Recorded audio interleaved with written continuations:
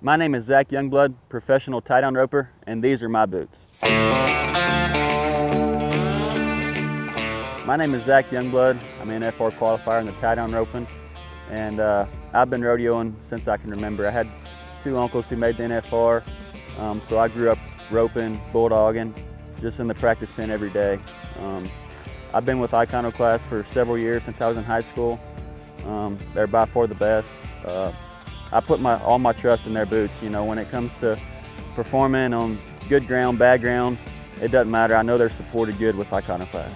So being a calf roper, our horses stopping is very crucial when they take the jerk. And with the Iconoclast boot, I feel like our horses are supported as best they can. They got the 360-degree wrap that pulls both ways on the hind suspensory.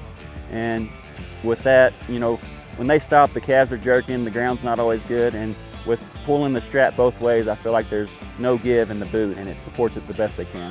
And with Iconoclast, you get the same thing every time, you know, whether the ground's hard, soft, you know you're supported. Also, you have big calves that are going to jerk on your horse.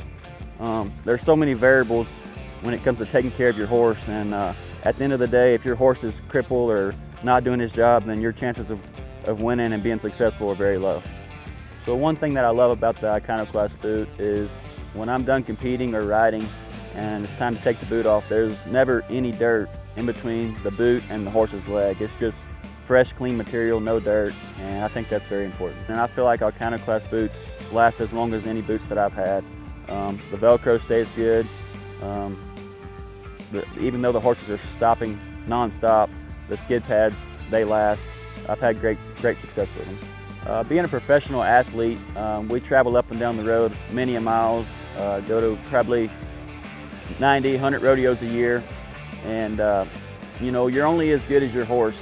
And at the end of the day, if your horse is healthy and ready to compete, that's most of the time when you win, and that's why I rely on Iconoclast.